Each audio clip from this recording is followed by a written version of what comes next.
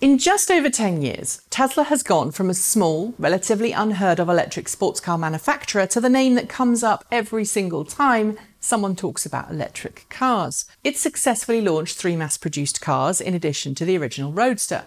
It's diversified into the energy business, producing and selling both photovoltaic solar panels and energy storage products. And it's managed to do what is considerably rare in the automotive world. It's made the leap from an automotive startup to a mainstream company. Getting to this point has been incredibly hard work for everyone at Tesla. In the past 10 years, we've seen Tesla cash-strapped on more than one occasion, fighting to keep afloat while simultaneously pushing to accelerate the transition to clean, renewable energy and transportation. During the second half of last year, Tesla turned a modest profit, silencing some of its critics who said the company was overvalued and unlikely to ever survive. That profit came from the best sales Tesla has ever experienced, amplified by a push to get as many Teslas, mainly Model 3s, to customers as possible before the federal tax incentives for Tesla electric cars started to roll back. In Q1 this year, however, Tesla lost more than $7 million, experienced a slowdown in vehicle sales, and had to deal with some unexpected problems caused by industrial action at European ports and Chinese import red tape, not to mention needing to pay back nearly $900 million of bonds that matured during the quarter. More on those later. Despite this all, the company is eager to continue to ramp up its vehicle production. It's continuing to develop its Semi, second-generation Roadster, and recently unveiled Model Y ahead of planned production in the next year or so.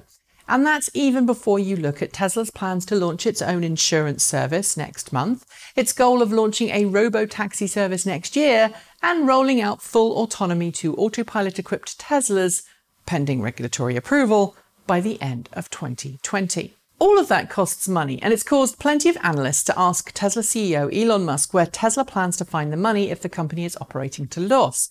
Musk has until fairly recently suggested that there's enough money on hand to support Tesla's operations and has been reluctant to talk about any kind of external fundraising effort. But in last week's Q1 earnings call, Musk did seem to suggest that Tesla was now open to the possibility of raising extra funding, saying that, quote, "At this point, I do think there is some merit to raising capital. This is sort of probably about the right timing." This particular statement was later backed up by Tesla, which said that while it expects the cash it generates from its core operations will, quote, "generally be sufficient to cover our future capital expenditures and pay down our near-term debt obligations, it may choose to, quote, seek alternative funding sources." This is the first time for a while that Tesla has talked about raising money, so let's take a look at how it might do that. In order to do that, I'm going to look at some of the ways it's raised money in the past, plus examine why it may or may not choose those as an option now. I should also add a little disclaimer. I'm no financial expert, nor do I proclaim to be, nor do I play one on TV. I'm talking about this in layperson's terms, and you shouldn't base any investment on what I'm saying here. I may, probably, have got some of this wrong. So if you want financial investment advice, talk to a professional, not a YouTuber. Okay, in addition to raising money through deposits, that certainly helped Model S, X and 3 on their way to production, Tesla has heavily relied on equity sales in the past to raise capital. In addition to traditional investment rounds where large investors gave Tesla money in exchange for a proportion of the company, Tesla's IPO and stock market flotation, something I think Elon Musk now really regrets because of the challenges associated with being a publicly traded company, actually helped Tesla raise the money it needed in those early days to keep things running smoothly.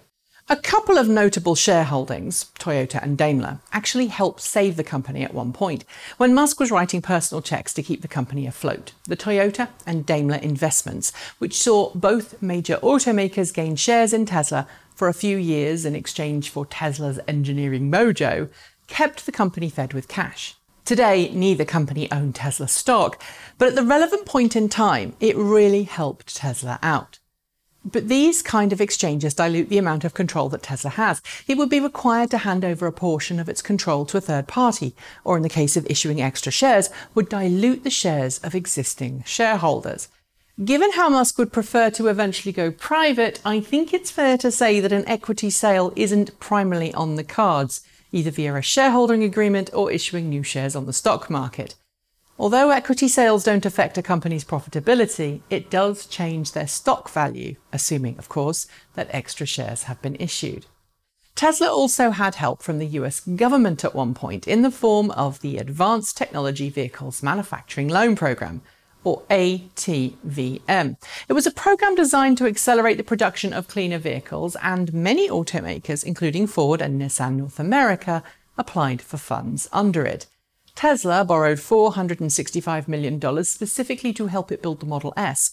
It repaid that loan, the low-interest loan, in 2013, long before other loan recipients did. But in this case, Tesla wouldn't qualify for a similar government program because there aren't any, so sourcing funds this way is most definitely off the table. Tesla has also used asset-based loans in the past, where tangible assets like buildings and equipment and inventory are offered as security on a loan in case of delinquency.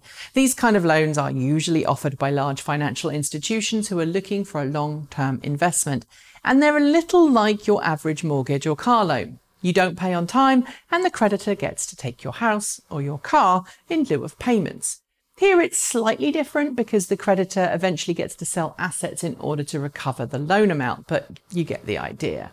Similarly, there are loans which leverage the accounts receivable, which essentially is a little like a bridge loan or a payday loan, but for a company. It gets to borrow money based off what it's owed through unpaid invoices, for example, and then it repays the loans when the money arrives. In Tesla's case, this has also included borrowing against money that's due to be paid in the long-term future from customer lease agreements for vehicles, but which hasn't actually been paid yet. Tesla has also taken out loans based on solar and energy portfolios that it has, leveraging the potential earnings from those to liquidize some extra cash. Then there are bonds, which operate a little like loans, but rather than borrow from a bank, the borrower is using the public market as a source of the funding. Tesla's done this in the past too. Bonds can also be bought and sold, so the original creditor may not be the one who ends up getting the money when the bond matures because they will have sold it to someone else. These bonds come in different types, including so-called junk bonds, which offer investors a big reward for buying them. But that reward is because of the high risks associated with the bond, i.e., the bigger the reward, the higher the chances that the company won't be able to pay that money back. While these loan and bond routes are possible, they aren't that likely in this situation as they tend to have a fairly high interest rate for the borrower in question, which of course is in return for those high risks.